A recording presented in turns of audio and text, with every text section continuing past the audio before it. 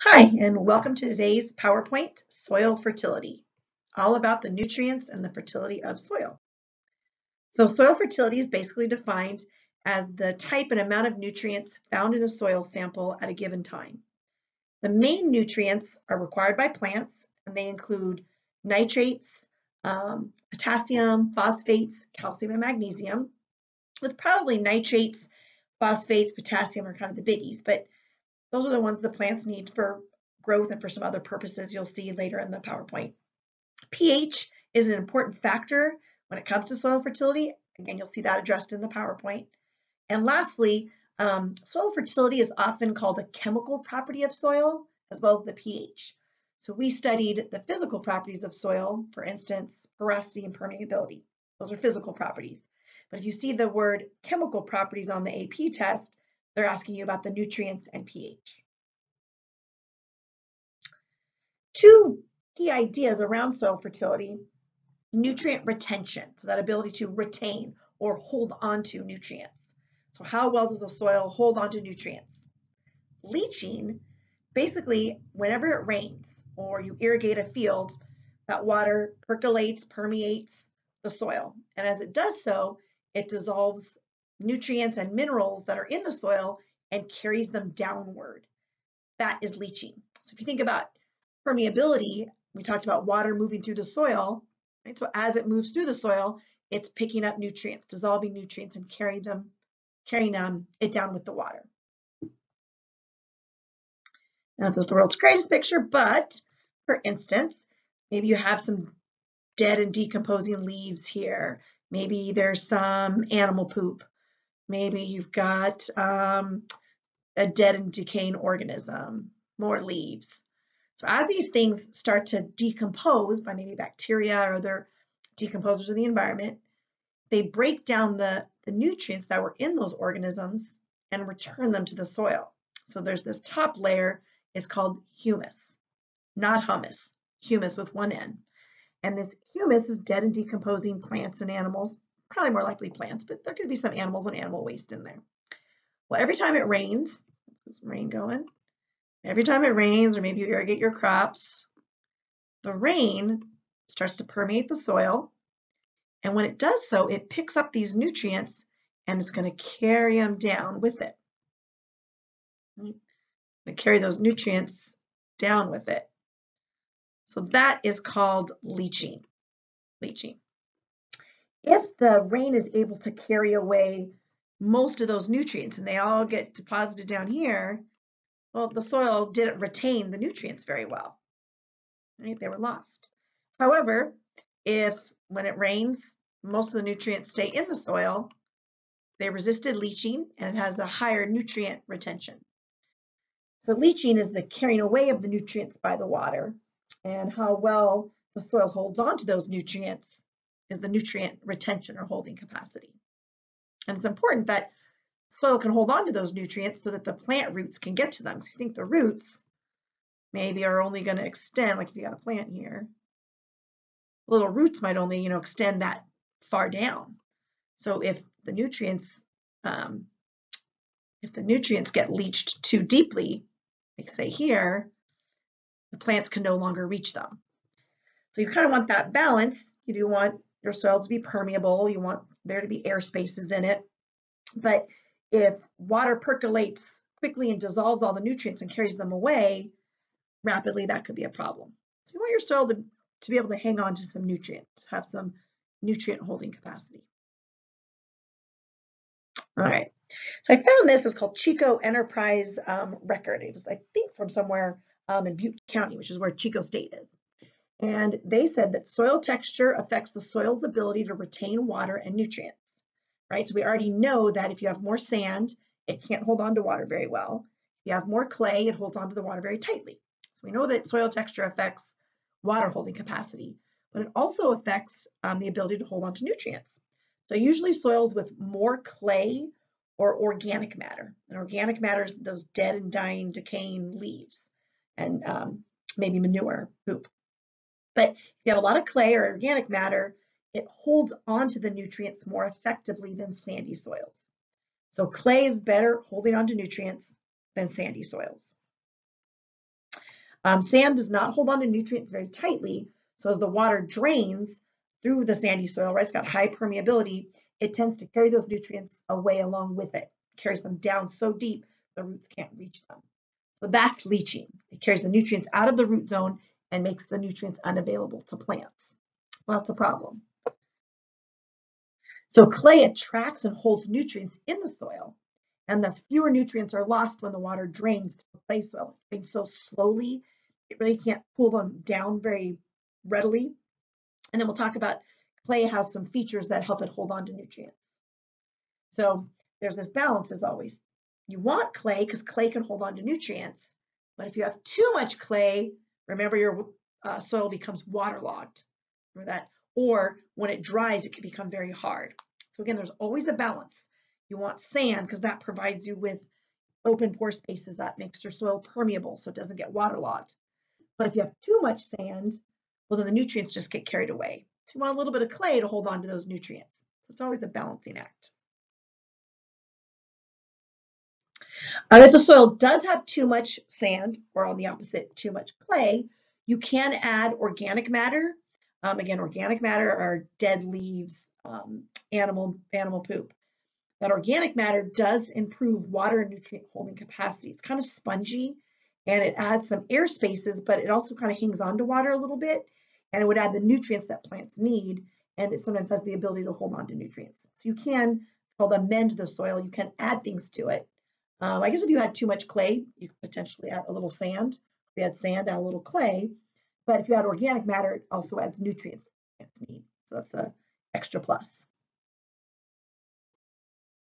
I put this here so you could see one of the reasons clay is so good at holding on to nutrients is not just water moves through it very slowly, so the water can't carry the nutrients away very rapidly, but clay does have on its surface a negative charge. You can kind of see it, I'll do it right here.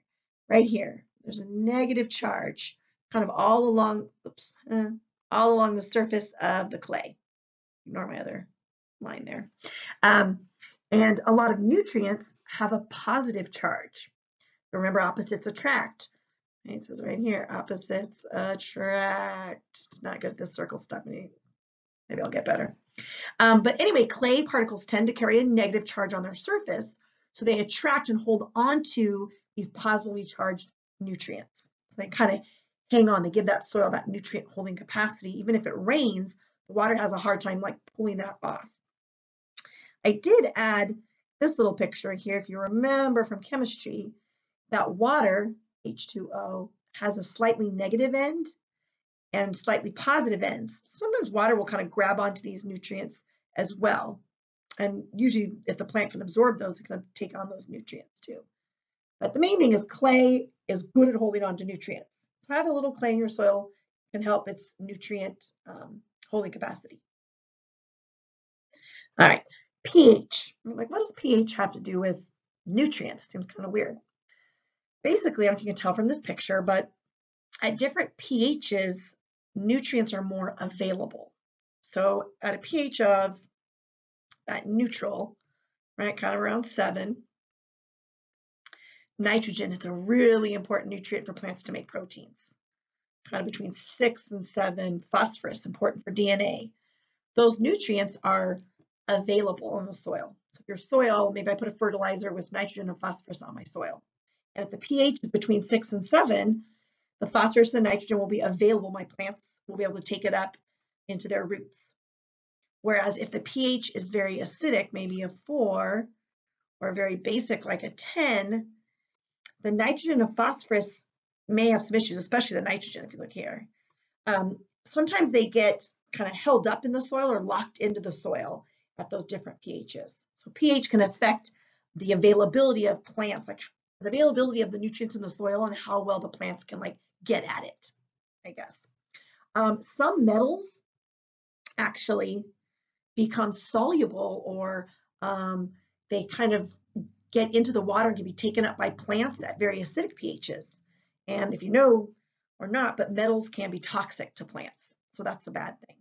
So at different pHs, things can be locked in the soil or become more soluble, and that can be a problem for plants. So I summed it up, I think, a little better here. So nutrient availability is primarily determined by soil texture. Like we said, if it's got clay, it's going to hold on to nutrients. Mostly sand, it's not very good at holding on to nutrients. But also pH. So soil texture, right, is the sand, silt, and clay, organic matter. But pH, right, how acidic or alkaline or like basic something is. Oops. So pH, right, is measured using the scale from 0 to 14. You remember this from chemistry, right? 0 being acidic, 7 is neutral, 14 is the most alkaline, or kind of what we call basic sometimes. So most plants grow best at a pH of 5.5 to 7.5. Kind of depends on the plant, but in general, in this pH range, nutrients like nitrogen, like phosphorus, calcium, they're available. The roots can absorb them, right? So if you put that fertilizer on your soil and those nutrients are there, at those pH 5.5 to 7.5, the plants can take up those nutrients without much trouble. But at a higher pH, so more basic, or a lower pH, more acidic, some nutrients precipitate out. They can't be dissolved in water. I would say they kind of get locked into the soil and held onto by the soil. So roots can't get them. Kind of on the harmful end here, if the pH becomes very acidic, like I said, some metals will be released. And so the one I always think of is aluminum. So there's aluminum oxide in rocks. Ooh, yeah, not so good at my circles. And it's held tightly in these rocks. But if the soil becomes very acidic, the aluminum is released from the rocks, it dissolves in water, and the roots take it up and it kills them. It's toxic for the roots. So pH does play a role, even though it's not a nutrient, it affects nutrient availability in the soil and whether plants can get nutrients or not. So again, it can be adjusted. If a pH of a soil is too acidic, you can add a base, something called limestone or lime. Kind of makes me think of baking soda. You could add kind of a calcium carbonate, right, like a baking soda. And that would adjust the pH, make it a little more basic, right? Just bring it up a little bit. So you can amend the soil. So how do nutrients get into soil in the first place? I put here parent rock. So all soil comes from rock that's been weathered or broken down. So some rock naturally has phosphates in it, or phosphorus. So then that would end up in the soil. So sometimes the parent rock will already have nutrients. I don't know that often, but it can. I think probably the big one really is here, decomposing organic matter. So things die, plants, animals die, they poop, animals anyway. That organic matter, when it's broken down, that has nutrients in it, nitrates, phosphates, calcium, things like that, that are then added back to the soil. That's probably the biggest, I would say, help to the soil as far as nutrients go. Cycles. So cycling of matter. There is a nitrogen cycle and a phosphorus cycle that both cycle nutrients through soil. And then lastly, you could add fertilizer. So if your soil was lacking nutrients, we just can buy some fertilizer at the store and add it to your soil. So our focus, I'll talk a little bit about some cycles and a little bit about fertilizer. And that's it. All right. So I did want to put a little thing about the cycles.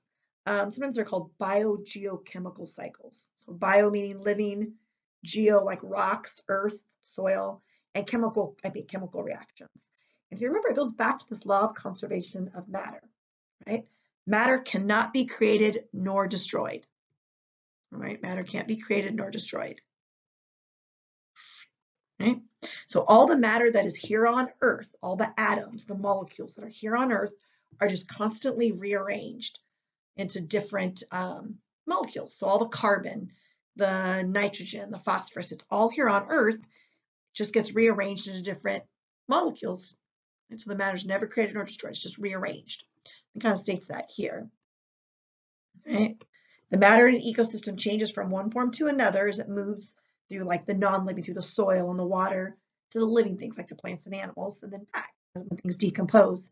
It's just being changed from one form to another, but it's all still the same. Carbon, nitrogen, oxygen is still all the same. We call these the nutrient or biogeochemical cycles. Starting with the nitrogen, this seems to be maybe the most important one when it comes to plants and what I've seen on the AP exam. And I'm going to start here. So plants and animals, we need nitrogen. We need it to make proteins. We need it to make DNA. Without those things, we don't exist. The problem is most of the nitrogen on Earth is in the atmosphere, and we have no way to get that in. We can't breathe it in through our lungs. Trees can't take it in. We have like no way to get at it. So it's there, but it's not, we can't get it. But we need it. So luckily there's this cycle. If you follow this path here, there's bacteria.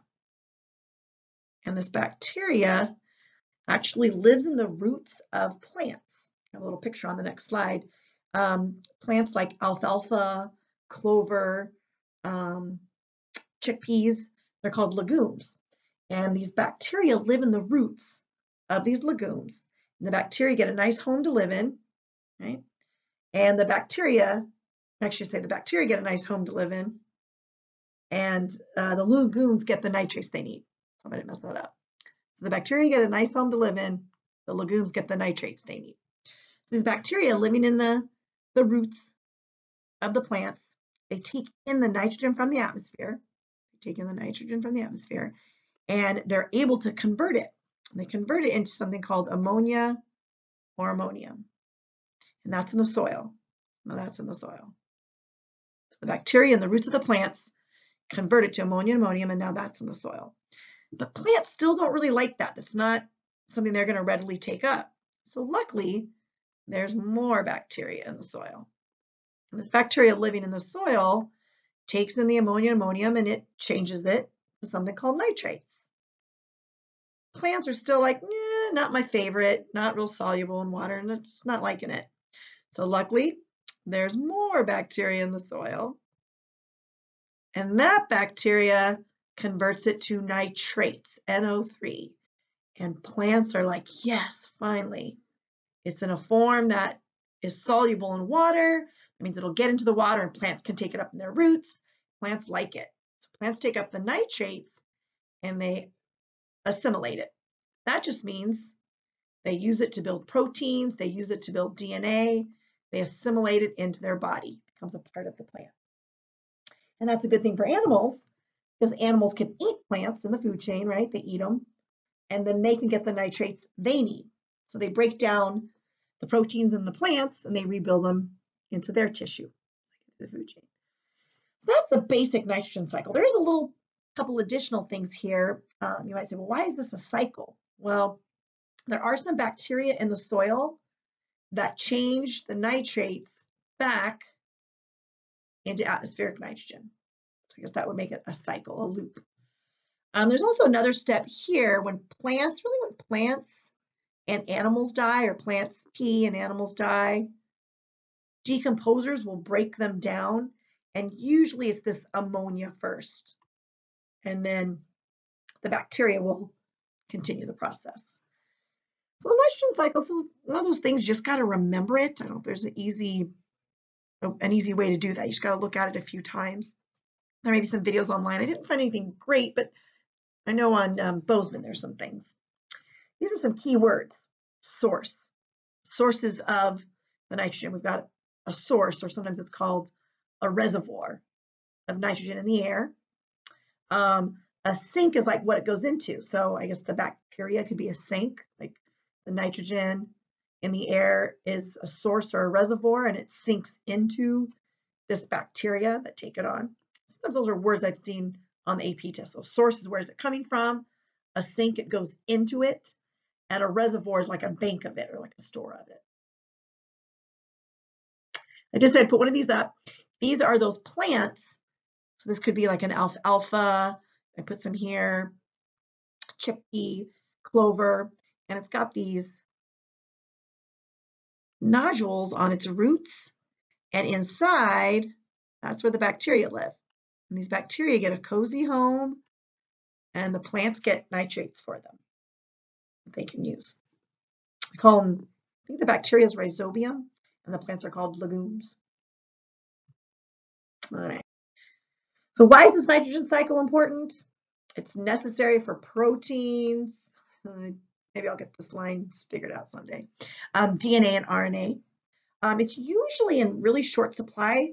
There's usually not enough nitrates in the soil. So that's often why this cycle is important, or to have plants that are legumes adding it to your soil. It cannot be directly used by organisms. So the nitrogen is in the atmosphere, but we can't get it. So we got to get it fixed by these bacteria, then plants can take it, and then animals can eat the plants. Without that process, we would not be able to make the proteins we need because we couldn't get the nitrogen we needed. So, all right. The only other cycle kind of tied into the soil fertility is the phosphorus cycle. Plants need phosphorus to grow. They mainly need it to make DNA. They need it for some processes that go on in the cells. And phosphorus really comes from rocks. So you've got some rock here, right? Maybe a volcanic eruption or some what they call parent rock, right? Maybe it's been here even millions of years. And this rock, over time, gets pushed up, plates moving, right? It gets pushed up into like a exposed area, maybe a little mountaintop.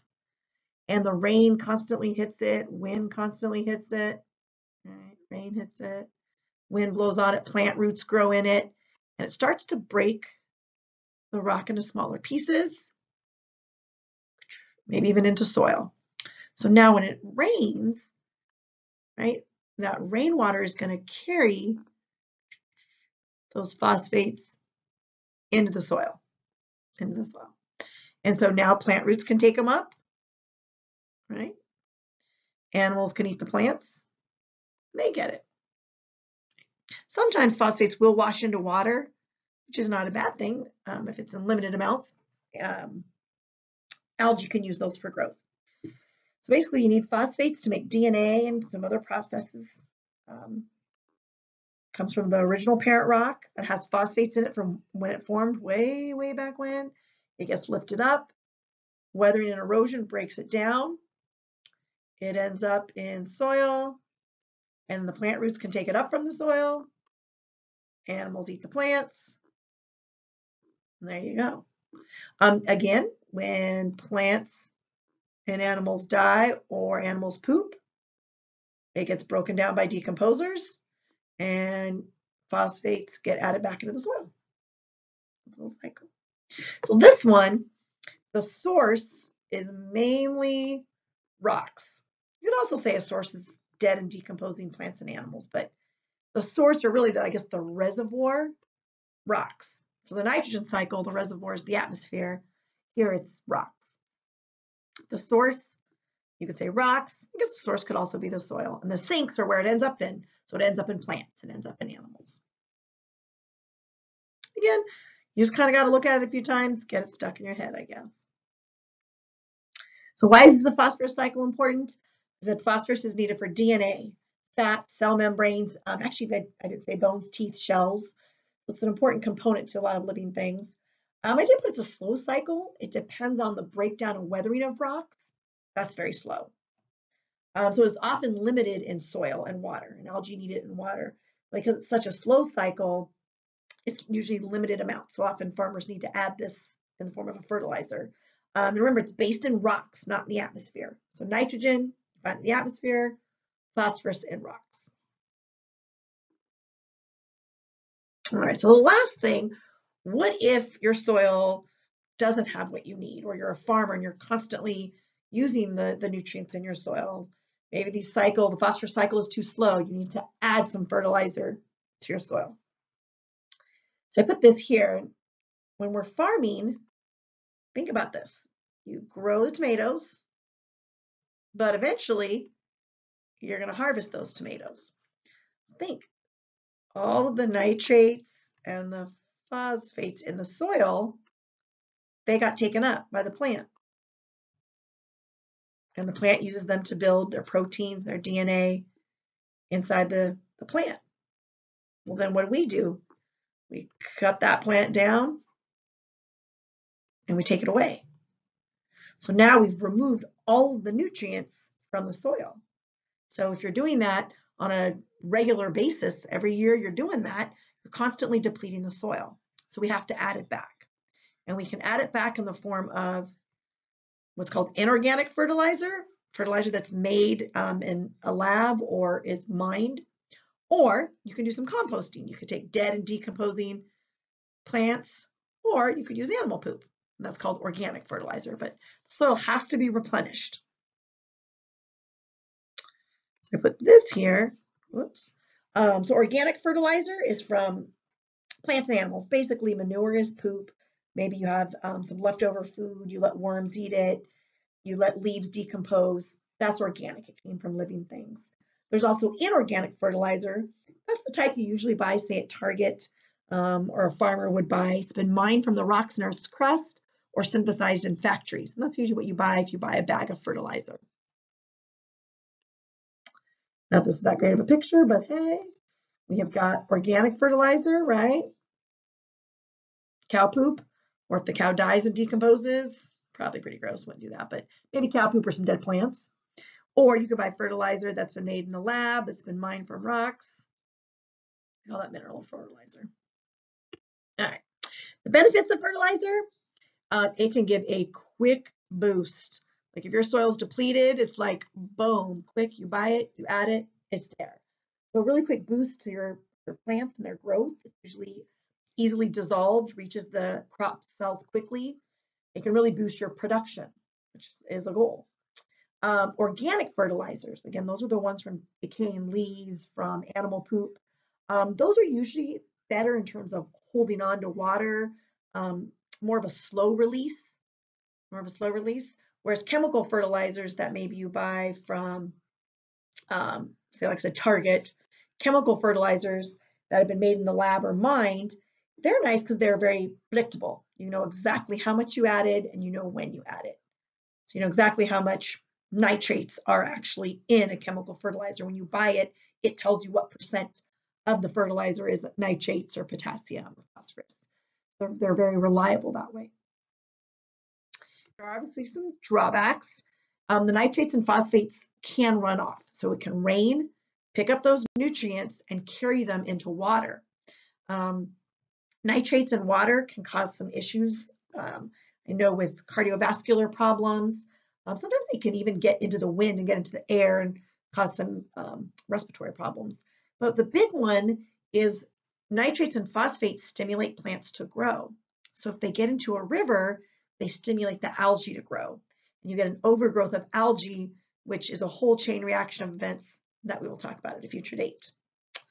Also, if you use too much fertilizer, if you've ever done this, I know I have, you can actually burn the plants. You can burn their roots.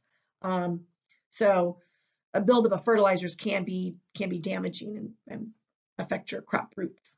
They can also be expensive. If you're using a lot of chemical fertilizers, you get sort of this treadmill and they can be expensive. Sorry about my typos. I need to fix that. My apologies.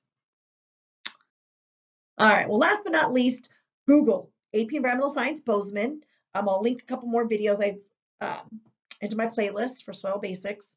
Check him out. He does an amazing job reviewing all of these topics, maybe a little less mumbly than me. If you can find it or find it on a streaming service, I had a little trouble finding it. I just have it on DVD, but the History Channel has a series called Modern Marvels, and there is a fertilizer episode that's excellent. If you're able to find that, check it out. And then lastly, someone had asked, we had an assignment called Soil Basics Study Tool. Well, at this point, I can't collect this assignment. I'm not able to see you guys. We're on lockdown, right? So don't worry about completing it. Do not worry about completing this assignment. However, it is nice to look it over. It's got some pages in the book that you would want to look at because you're still responsible for that material on maybe the AP exam. So I put it here. The pages are noted. So I'm not worried. Don't worry about completing this assignment. I have no way to collect it from you, but it does have the pages here if you wanted to read them over. So these are terms and things you'll need to know. If you remember, it had the two cards. So don't necessarily worry about completing these. Just make sure you know that information. And have a great weekend, and thanks for watching.